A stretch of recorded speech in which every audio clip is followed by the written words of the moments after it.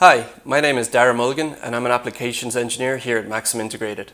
Does your product use USB? Does it have overcurrent protection? Well, it should. Overcurrent protection prevents host devices from being permanently damaged under faulty conditions, and Maxim has the solution. The MAX20313 is a programmable current limit switch featuring internal current limiting to prevent damage to host devices when a fault occurs. It features a low 10 milliohm on resistance and operates from 2.5 volts to 5.5 volts with limiting from 500 milliamps to 6 amps. Let's see it in action. Here we have our MAX20313 EV Kit, which contains all the circuitry we need to demonstrate its performance. This tiny little IC is the MAX20313, perfect for space-constrained applications. A resistor from set I to ground sets our current limit threshold for the switch. If the output current is limited at the current threshold for a time equal to or longer than T blank, the MAX20313 enters continuous current limit mode.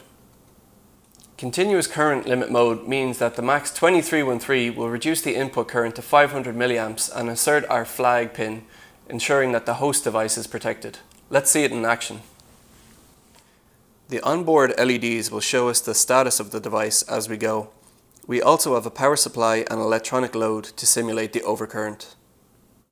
As I increase the current load beyond our threshold, let's see what happens.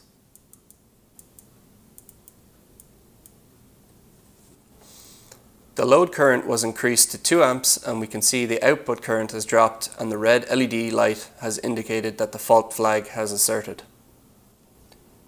The MAX20313 will stay in our current limit state until the load current has dropped below 500 milliamps.